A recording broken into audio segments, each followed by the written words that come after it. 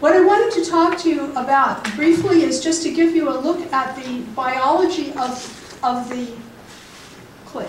Why does this sometimes, why is the behavior learned so quickly? Sometimes a single click. What's going on? And it's retained. Why is it retained so long?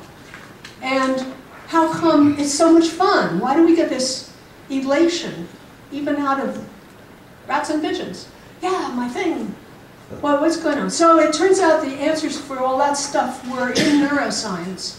Here are some of the answers that I want you to think about because it's so applicable to TAGteach. The click is a conditioned reinforcer, and because we use it as a marker, it also means what you did made that happen. First of all, it affects the brain chemistry.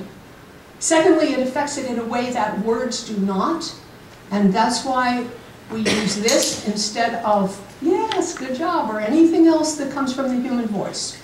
The click is processed through the amygdala, through the oldest part of the brain, what they sometimes call the lizard brain.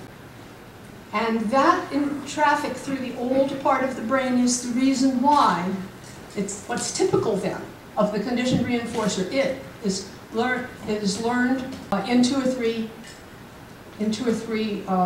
experiences, sometimes just one. It is learned immediately there, 2 or 3 times is enough. And it's retained essentially forever, unless the connection is deliberately broken. These tags become conditioned reinforcers.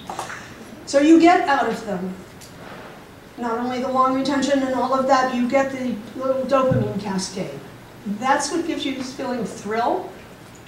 Oh, when you hear the tag,